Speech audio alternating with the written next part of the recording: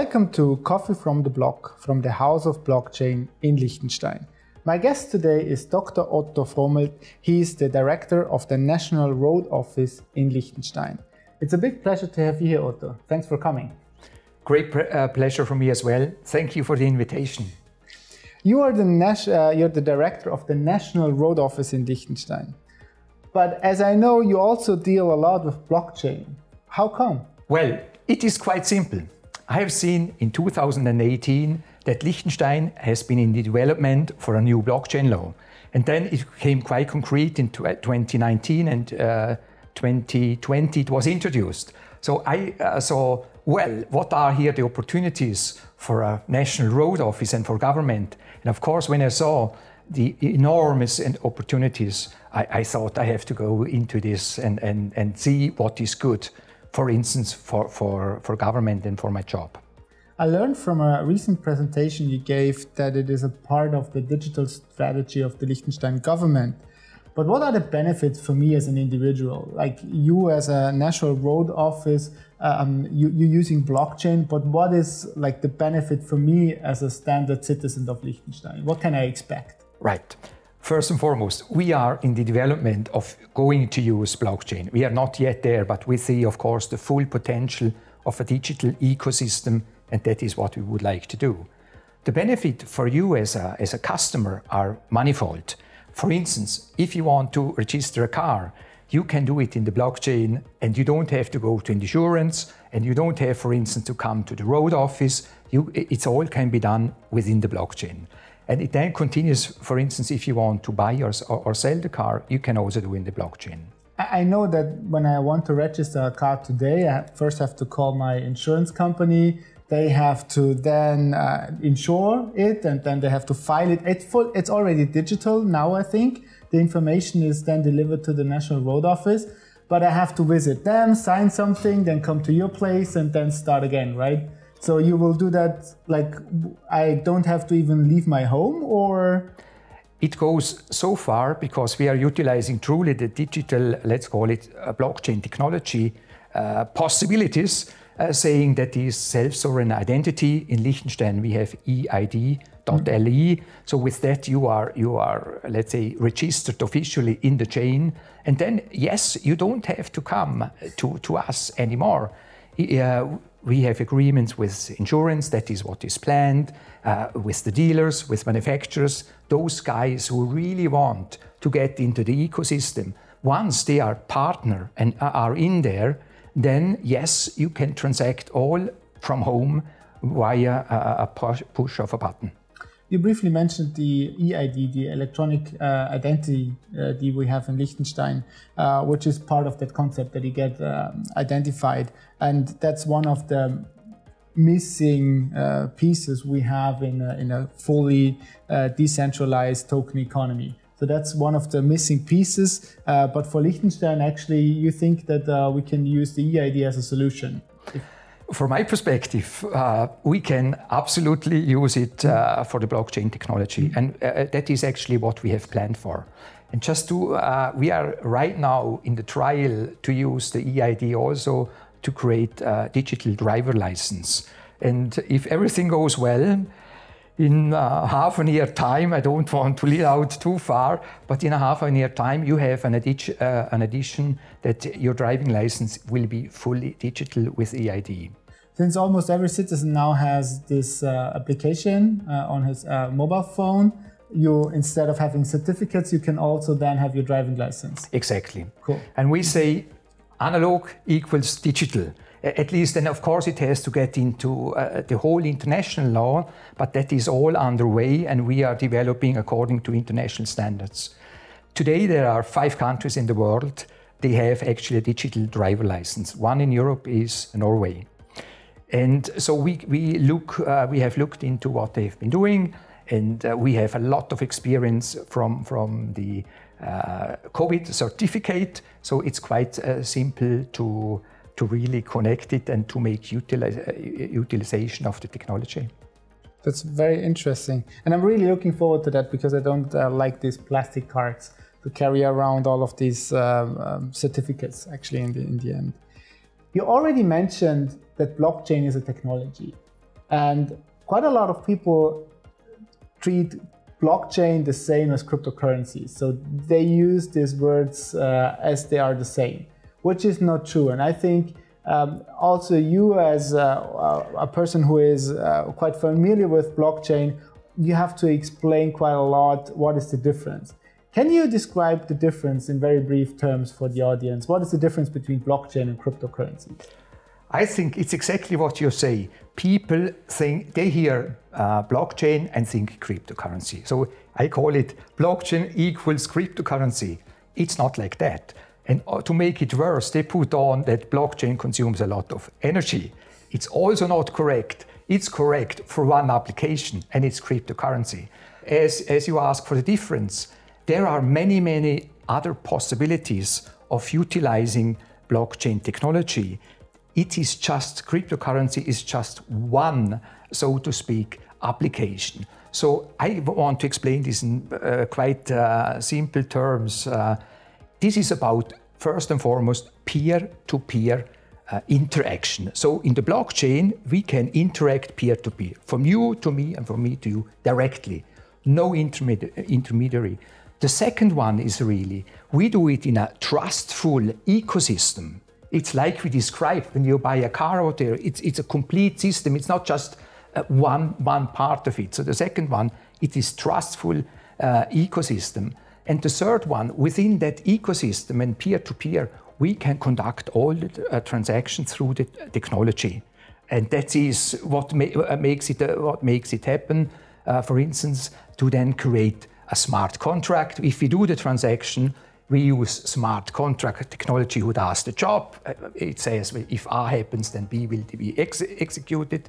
And by that, we can really come to not only crypto, but through trustworthiness, to complete token economy. So we deal we exchange, and my executive summary is actually, blockchain is about transferring value. Mm-hmm. That's it.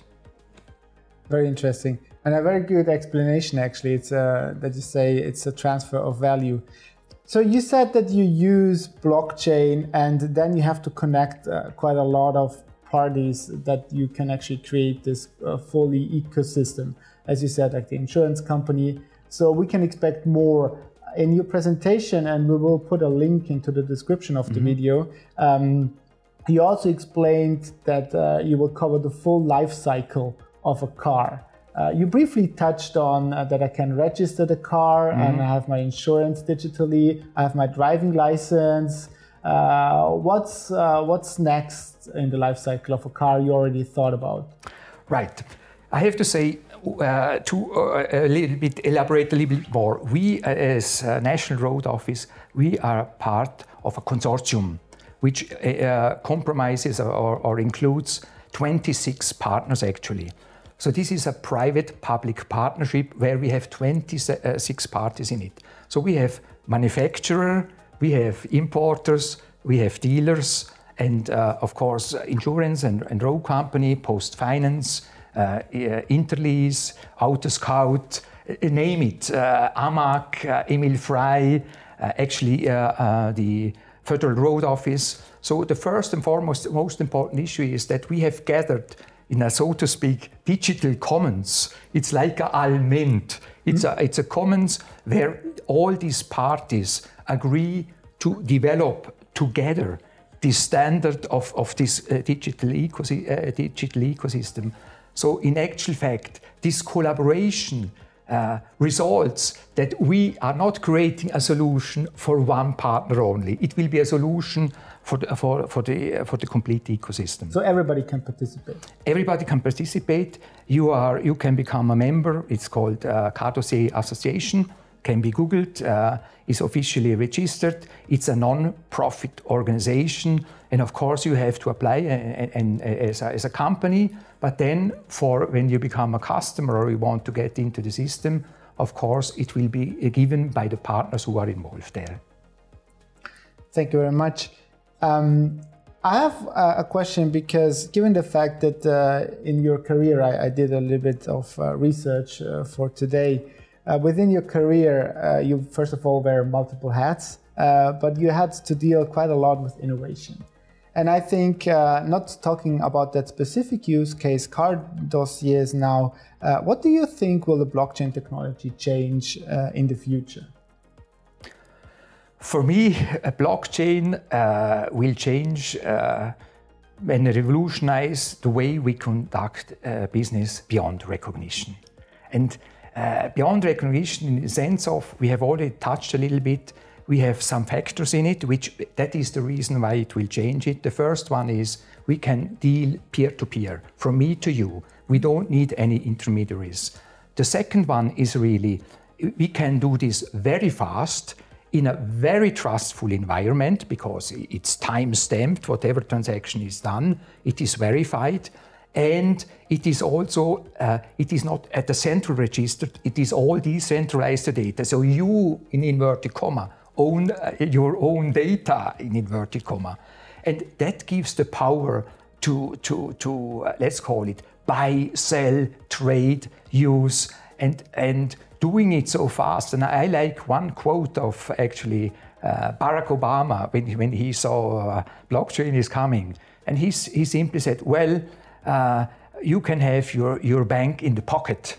And that is, that is the essence. For me, it's all about, let's call it, this transferring of value, but it is also to condensing processes to the absolute minimum that you can do it fast, 24/7, 365. So all around the clock, full power.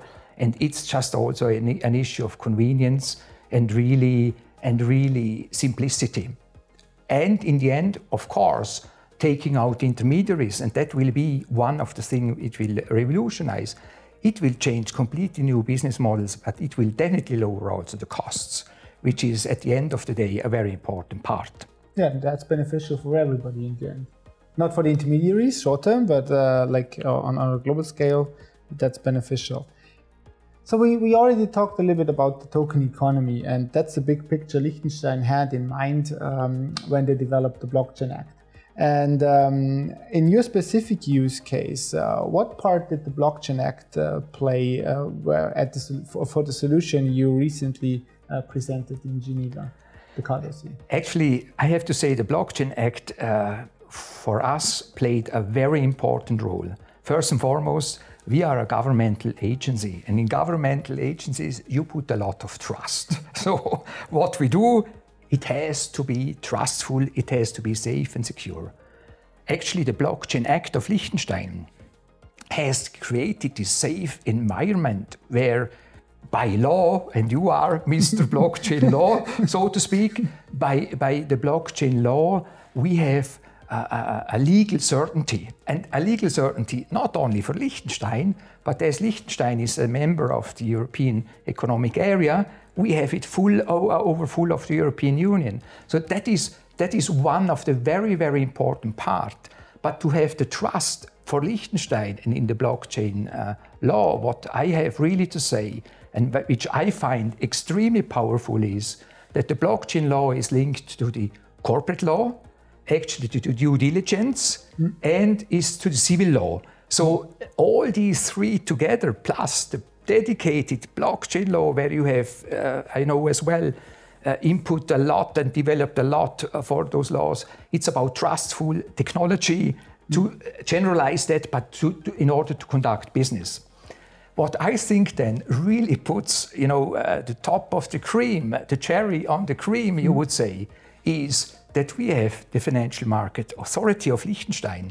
And I have seen they are very, very thorough to who is getting and can conduct business in the blockchain law, which is another great asset for the trustfulness. And all together, by having that basis of Liechtenstein with this excellent, I would say, I call it the golden standard, international standard of blockchain law, I believe, I strongly believe that it's the perfect base for a governmental agency to tap into it and really utilize it. And that is what is our strategy, and we are doing actually. Yes, and I think that it is really crucial that first of all, like also our government agencies are making use of that law, right?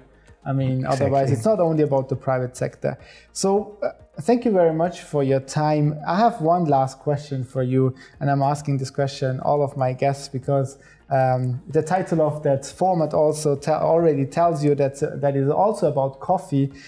So what kind of coffee is your favorite coffee? Is it a special type, a special method how to brew coffee, or? Right. I think the answer is a little bit more differentiated because that's a lawyer's answer actually. Okay, good. But the differentiation is it really depends on the time and place. That is the first one. But then to answer a little bit your question, I love in the morning to drink actually a cafe latte, a real nice cafe latte. And for lunch, I like to have an espresso, lunch or after lunch, just as we had it together too. And you have excellent coffee, and I know you are a true gourmet of coffee. But then I also say, this has not ended there. Of course, I love a real cappuccino from a barista in a bar in Italy. That is, and to top the whole thing, talking about coffee, from time to time, I truly like to brew or to make a true Irish coffee. And nice. I could give you once my recipe, or we could try it. But sure. That is from time to time, just in the evening. It's pretty cool and pretty nice too. The Swiss call it Kaffee mit Schuss. Yeah, this is better than coffee with juice. Okay. Thank you very much, Otto, for stopping My by pleasure. and for your time. And all the best for your project. I hope to see it live, and I'm looking forward to leave my driver license at home and using my app in the future. Thanks again for coming, and hope to see you soon. Great pleasure. Thank you too.